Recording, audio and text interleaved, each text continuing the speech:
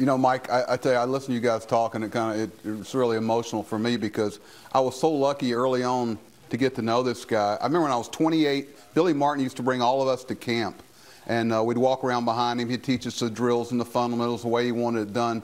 And Whitey one day said, "Hey, kid, I hear you play golf. Come on, you're going to play golf with me and Cleet." And we got through with the round. I'm sitting there having a beer with Whitey Ford. I used to watch this guy on Game of the Week. It was unbelievable how humble he was and what a normal guy he was. He came in one time and said, "Hey, Mickey needs to dress in here in an Old Timers game. It's too crowded out there."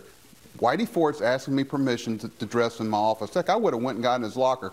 But every spring training, he wanted to work. He didn't want to be there as some figurehead. That's what I remember about him. He goes, "Kid, what can I do to help you?" I said, "Well, we got this guy that's got an elbow injury, and he's not going to pitch this year, but he needs to play catch in his rehab on the backfield. His name's Mariano Rivera." And I remember him coming in. He said, "Hey, I'm going to ice my hand. You might want to keep an eye on this guy because I can't catch this ball in the webbing of my glove. It's got late movement and late life." He says, "Guidry can have it tomorrow. I'm not catching this guy anymore." And he didn't care where he was announced in the Old Timers game. He had no ego, and he loved the Yankees. He certainly had his place. Some great memories there, and tributes to Whitey Ford have been pouring in throughout the day on social media, including some from other Hall of Famers. On Twitter, Jim Palmer said Ford was his childhood hero, and writer Claire Smith remembered him as a gentleman and a joy to know.